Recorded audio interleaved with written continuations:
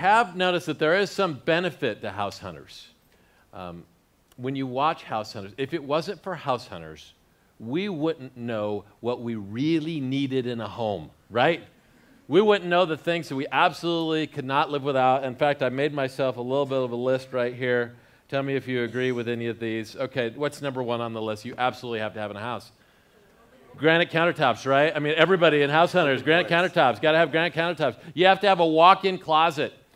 And if you're on House Hunters, every woman that walks into the walk-in closet says, okay, honey, this is where my clothes will go. Where will you put your clothes? Same joke, every House Hunters.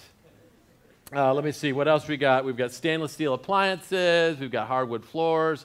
Open floor plan, right? I don't even know what that is. But you got to have an open floor plan.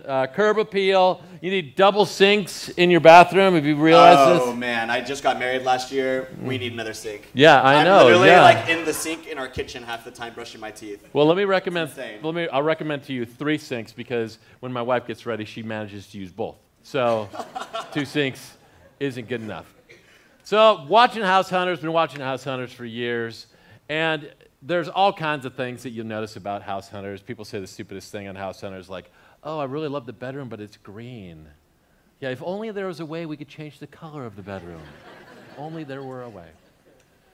Here's what I've noticed, though.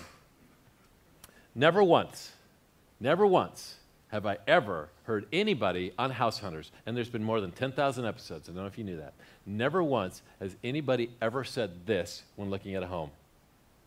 We're moving in because of the neighbors. The only time you might hear of neighbors who it's in a bad neighborhood or we don't like the neighbors, we don't like that person, that's the only thing you might ever hear on House Hunters, but you'll never hear about the neighbors. You know, and think about when we moved into our homes. It wasn't a concern about neighbors. Our concern was the curb appeal and the stainless steel and the hardwood floors and the tile bathrooms. That's what we all concerned ourselves with. Listen to what Jesus says.